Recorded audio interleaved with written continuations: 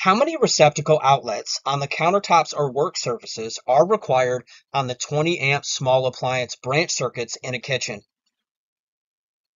And the correct answer is as many as required by the layout.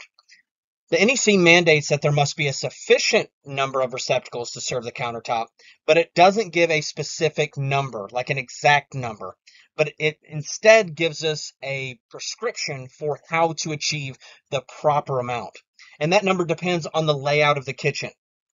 If you answered 2 today's question, you're likely referring to 210.11c1. Let's take a look at the paraphrase code language. In addition to the branch circuits required by other parts of this section, at least two 20 amp small appliance branch circuits must be provided for all the receptacle outlets that are specified in 210.52b.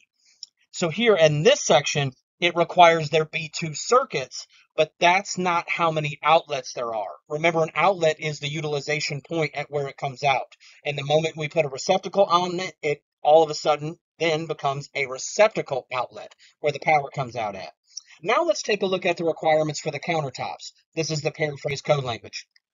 In kitchens, dining rooms, breakfast rooms, pantries, and similar areas of dwelling units, receptacle outlets for countertops and work surfaces that are 12 inches or wider must be installed according to 210.51C1 through C3.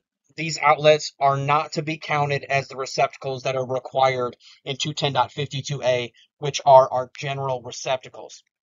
What this is stating is that every countertop that is 12 inches or wider is going to have at least one receptacle outlet. And then it goes on down through the code to give you the prescription, which we call the 2 foot 4 foot rule. And I have videos explaining that. If you'll head over to electricalcodecoach.com, you can check out our free version of our exam prep. And remember, if you need anything from me, you can just email me at electricalcodecoach@gmail.com. Let's get to it.